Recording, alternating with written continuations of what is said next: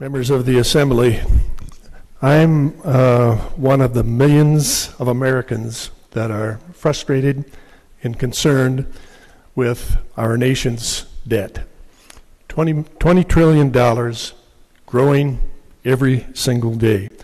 And basically what we've done so far up to this point is just print more money.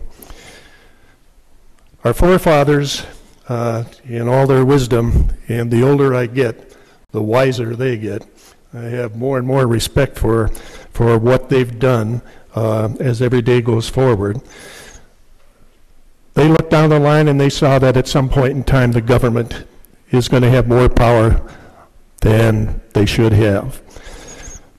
And they left us a way, a tool to intervene, and that's Article 5.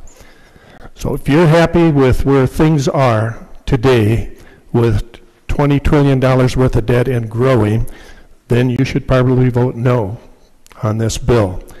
If you are concerned, you can vote green on this bill with me. Thank you, Mr. Speaker. 69 yea, 18 nay, 7 absent, not voting. House concurrent resolution 3006 is declared passed.